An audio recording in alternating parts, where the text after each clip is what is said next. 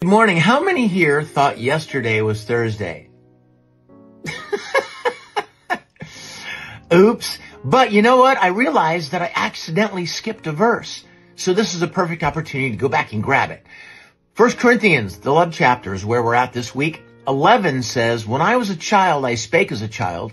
I understood as a child. I thought as a child. But when I became a man, I put away childish things." Now, here's my question. What's that verse doing in the middle of the love chapter? What's that have to do with anything? I did a little research. The previous chapter, chapter 12 of 1 Corinthians, is talking about spiritual gifts. Gifts that God gives us to encourage, to heal, to grow, to minister, to teach, all different kinds of gifts.